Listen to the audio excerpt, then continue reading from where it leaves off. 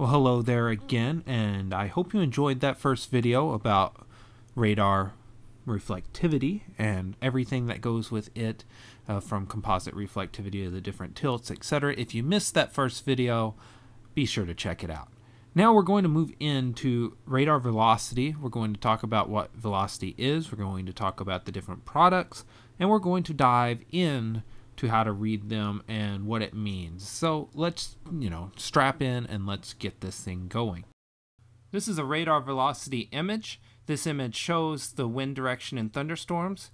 So let's figure out how it all works. Now, how velocity works is simple. When the radar signal returns to the radar can detect shifts in the frequency of the waves returning back. The radar detects that change in frequency as the direction the wind is blowing, aka the direction precipitation is moving. This is the base velocity image you are seeing here. Now in this particular radar image, the red is winds blowing away from the radar, and the green is winds blowing towards the radar. The purple areas are called range-folded areas, and we're totally going to get to that here in a second, but let's get to the reds and greens for a bit. Now let's take a look at a tilt 1 of base velocity data. Now here's the first thing to keep in mind when it comes to base velocity data. It's going to be scanning at the lowest level of the atmosphere that the radar can see. However, that does not mean that it's looking below the cloud base layer or at the surface. Radar shoots out in a straight line from the radar beam. The Earth curves around. That's a very simple thing.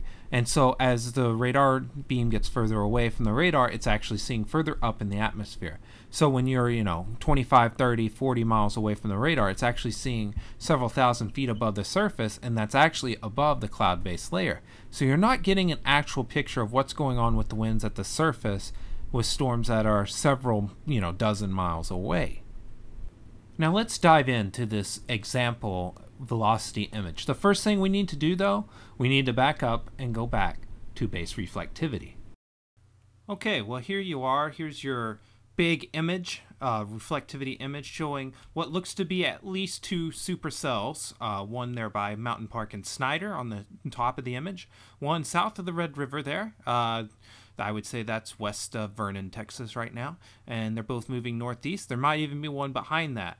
So how do we know if these are supercells? How do we read if there's a tornado imminent, etc.? Let's go to the velocity image and we will find out.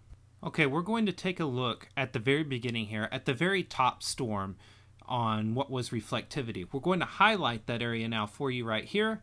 Now this is the storm we're looking at, and we're going to kind of assess what's it doing on velocity here, and we're hopefully through this we will teach you how to read this. Now you can see the reds and greens very close together. They're very bright.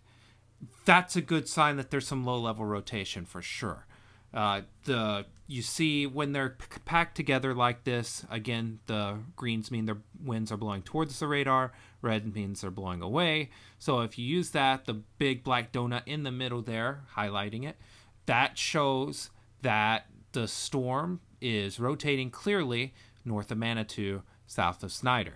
Now, if you think about it in terms of the storm rotating counterclockwise, you can see the reds are blowing away from the radar, so they're moving actually north, the winds are moving north, and then the greens, they're moving south. So you can actually see that counterclockwise rotation in the bottom parts of the storm. That's pretty cool. And if you switch back to reflectivity for a second, you can clearly see that the area of rotation we're looking at coincides with the big fat hook echo on radar. So this means that this storm definitely has some rotation with it. It should be watched, and you would have to watch that for sure for tornadic development. And most importantly, it's a storm you need to watch. It's very severe. It's just mean. So again, let's take a look at this radar image, the velocity image, actually up at tilt 3 in the mid-levels of the atmosphere, because I want to point out a couple of other things further up that you can use velocity for. Now taking a look at that northern storm again, you can see in the upper levels the rotation is definitely still there. It's definitely more broad, but it is a supercell. That's a rotating updraft. It needs to be watched, and it should be watched. Now if you look down below, you can see the storms to the south. Let's go back to reflectivity for a second and highlight it. We're talking about this storm here west of Vernon, south of the Red River. Visually on reflectivity, this storm is obviously a supercell, but let's take a look at how reflectivity at the upper levels can sometimes be a bit tricky to interpret, because it really is. This takes skillful interpretation. Here the exact same area is highlighted. We'll remove that highlight now so you can see it clearly. And you can see in the upper levels of the atmosphere there is some rotation, but look how much it pales in comparison to the storm to the north. The storm to the south is obviously not nearly as organized, the rotation aloft not nearly as strong. It is rotating. You can tell that by the reflectivity image as well as the velocity image, but at the same time, it's not something that looks to be as strong as the northern storm, which is just an absolute behemoth.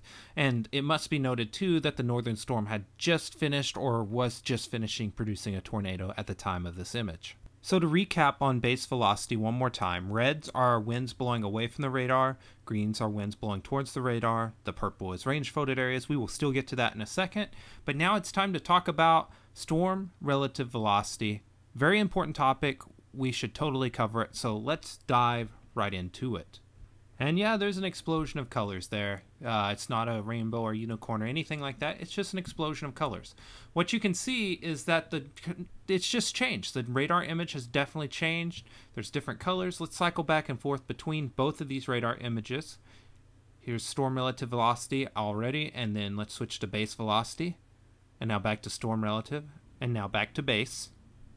Okay, so you see there are some definite differences in what this is showing. Well, why is that? Why is storm relative velocity so different? Now, storm relative velocity takes into account the storm's motion when calculating the velocity. And when you do that, you actually will get a clearer picture of how a storm actually looks with regards to the physics of the storm's actual motion. That's important because sometimes rotations can actually be hidden from view, and sometimes they'll look really good on base velocity, but when you take into account storm motion, it actually doesn't look nearly as good. So storm relative velocity is actually a product I use quite a bit myself because I'm just a big fan of accounting for storm motion when it comes to rotation. Now the highlighted area is that storm to the north we've been looking at, and you can still see that rotation that has been indicated on base velocity several times. Switch back and now back. Okay, so you can see that it's there. There's a little bit of folding over, it looks like, in the rotation. So it's still a strong area, needs to be watched. Just showing you that, you don't see anything else that has popped up on this that wasn't there before.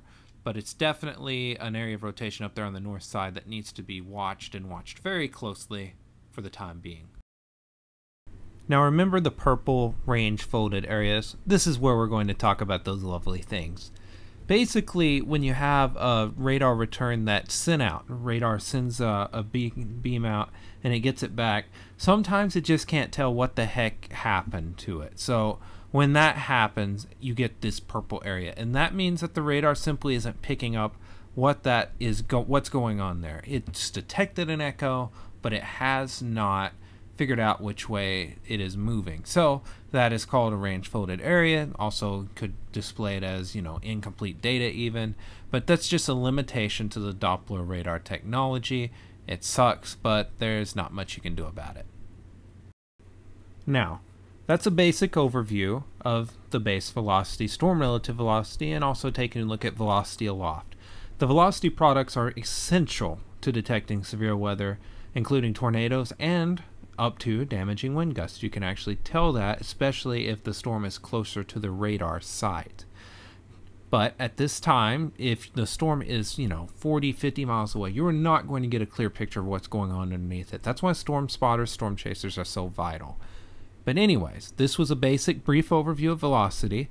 We're going to have a lot more about this throughout Titan News, so check out those videos and stay tuned. We're about to head on to the next lesson.